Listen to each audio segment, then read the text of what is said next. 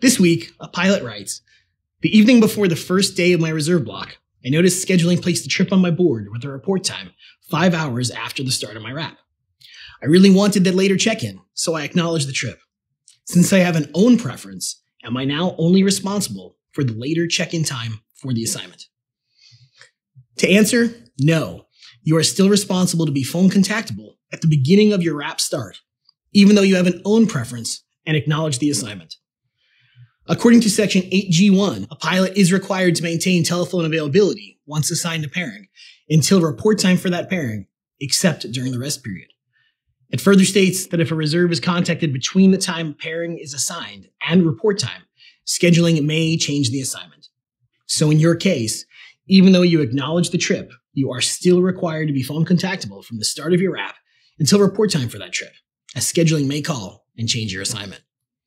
With respect to your own preference, Section 8D-6F states the only protection this option gives you is that it prevents another pilot from taking a pairing assigned to you starting at 2000 Central the day prior to the report.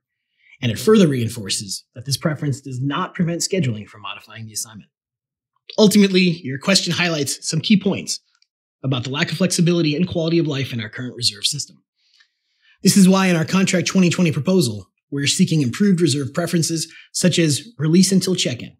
This preference stipulates, among other things, the pilot is only required to be contactable starting at the report time for the trip assigned.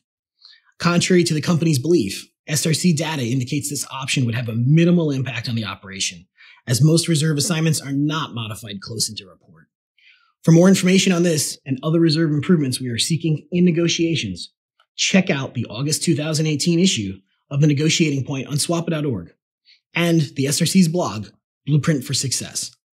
As always, if you have any contract-related questions, give us a call or send us an email.